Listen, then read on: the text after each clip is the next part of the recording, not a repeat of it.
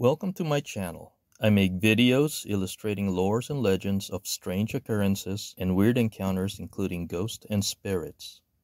When it comes to haunted places, I'm testing out a compilation of urban legends from a geographical region such as a province, a country, or a state, and to see how it would work out.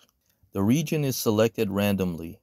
This first compilation video is a list of 5 haunted areas in Rhode Island.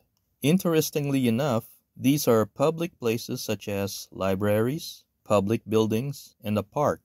The images are also available on my website, surrealhaunts.com. If you want to see them, just follow the link below. Keep in mind that these images are AI-assisted illustrations, even if they look like real photographs. Now on to the list. 5 haunted areas in Rhode Island. Providence Athenaeum. For those unfamiliar with the term, an athenaeum is just another word that can be used for library. The concept also includes offices, museums, and other places where books, magazines, newspapers, and other such items are stored. In this case, the Providence Athenaeum, known for its striking architecture and impressive history, is a member-run library, so we are basically talking about a haunted library. The Providence Athenaeum is also known for its ties to Edgar Allan Poe and Sarah Whitman. She's a well-known poet. The two were frequent visitors of the library and were once engaged to marry. You probably know that Edgar Allan Poe is famous for his Gothic writings such as The Raven, The Cask of Amontillado, The Telltale Heart, and many more. According to the legend, the ghost of Poe still haunts the top floor. It is presumed that his ghost is drawn to the Athenaeum as it is where he and Whitman spent much time together. Sprague Mansion. The Sprague Mansion is a historical mansion and museum in Cranston, Rhode Island. It is popular for hosting a variety of events throughout the year, including lectures, concerts, and special exhibits. The mansion was the home of former Governor and Senator William Sprague IV.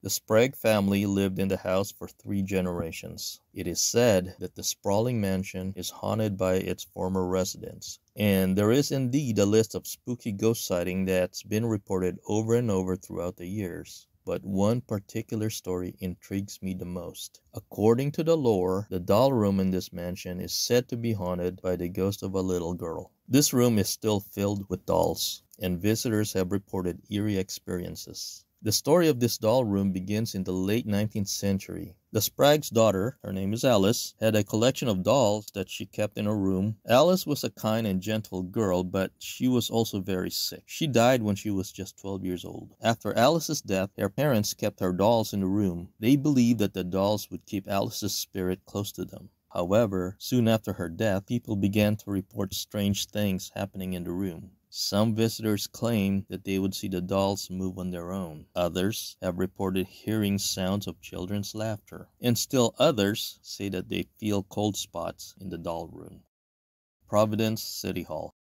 The Providence City Hall is listed in the National Register of Historic Places. Although official city business is conducted there on a regular basis, tours are offered. Please check their website for the schedule. Now, the tours usually last for about an hour and covers the building's history, architecture, and art. But there are also many stories about ghosts haunting the building. Now, I don't know if that's part of the tour, but one popular legend is the ghost of a woman in white. People have reported seeing her apparition and hearing her screams. It is unclear who she was, but some say that she was an employee who was murdered in the building back in the early 1900s. Another popular legend is the ghost of former Mayor Thomas Doyle. He is said to be seen in his old office, and people have also reported hearing his voice. Interestingly enough, Mayor Doyle is actually buried in the building.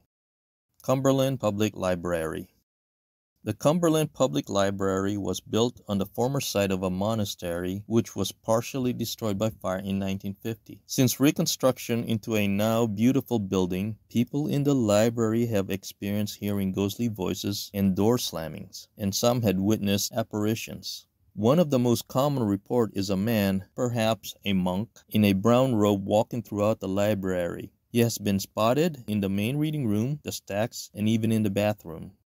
Another ghost that has been reported by visitors is a former librarian walking around the building. It is unclear why this librarian would still be present in the library after her death.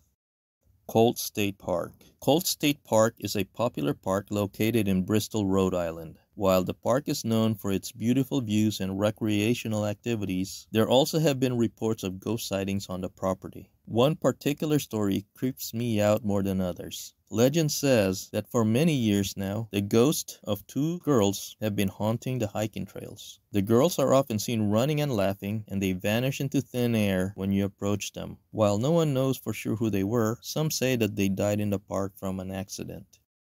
Thank you for watching. I'd appreciate comments for future ideas of cryptids and supernaturals, and I'll see you in the next video.